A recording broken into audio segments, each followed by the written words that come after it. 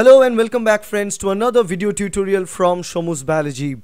And here we want to talk about the easiest way to remember cell signaling pathways. Means the best and fast possible way to remember any complicated cell signaling is just for you. And actually build a device, a system which can help you to remember and recall cell signaling quite the easiest way. So what is it? I am calling it as a 5 fingers to remember concept, or 5-finger concept of remembering cell signaling pathways.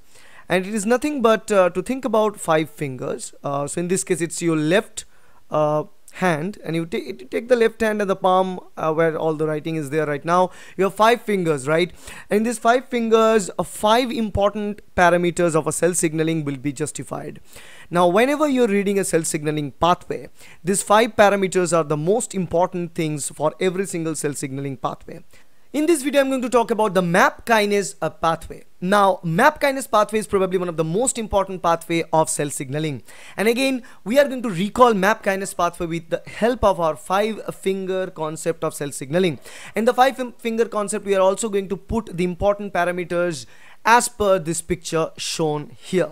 So what we intend to find, obviously you need to know what MAP kinase pathway actually stands of. That means its cellular function, and we know MAP kinase pathway is obviously dealing with cellular growth and cellular living pathway. Remember that.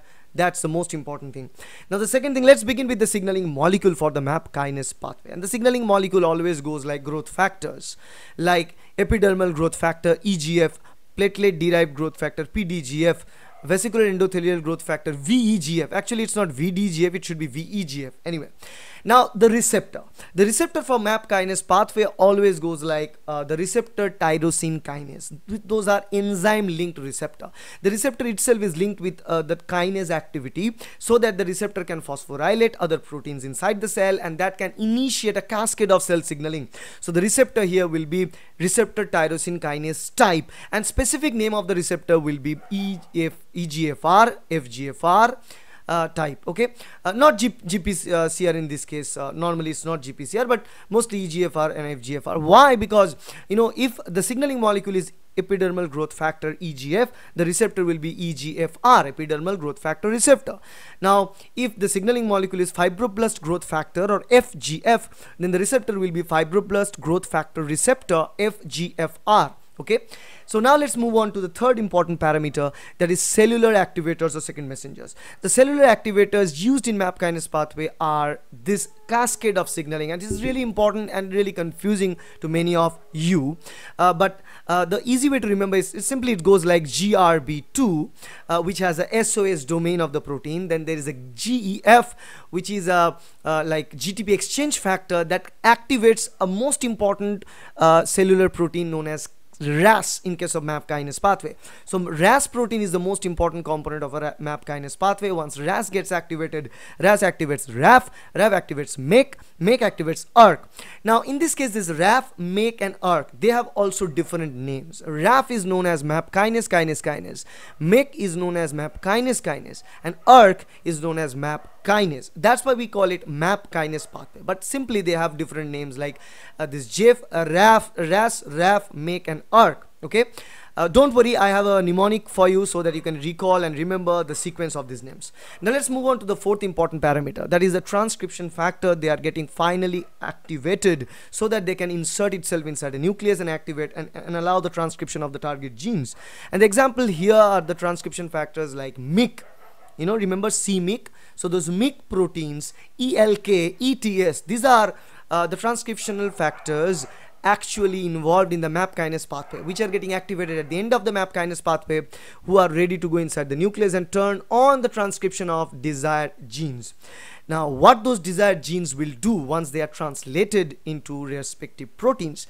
Now the cellular effect done for our MAP kinase pathway, or as a result of MAP kinase activation, is cyclin synthesis, cell growth, cell division. So these are all linked with the cell growth and cell living pathways. So if MAP kinase pathway is upregulated in a cell, that may turn a normal cell into a cancerous cell. And the same thing applies for RAS protein. If the RAS protein is mutated in a way that RAS remains always activated, that will also cause the cell to turn cancerous. Now, as I mentioned, I have a mnemonic for you to remember this sequence of cellular activators quite easily, and that is this term, grab Jeremy. If you need to know this name, grab Jeremy. Let's imagine Jeremy is a fugitive. You need to grab him. So grab Jeremy. This is an easy way to remember. Grab, GR, stand for the GRB2. Definitely, it's quite easy to recall. GRB2. And then Jeremy. You can see the capital letters GE stands for this GEF. R stands for the RAS. You know, RA stands for the RAS. It also stands for the RAF. So Jeff, RAS, RAF.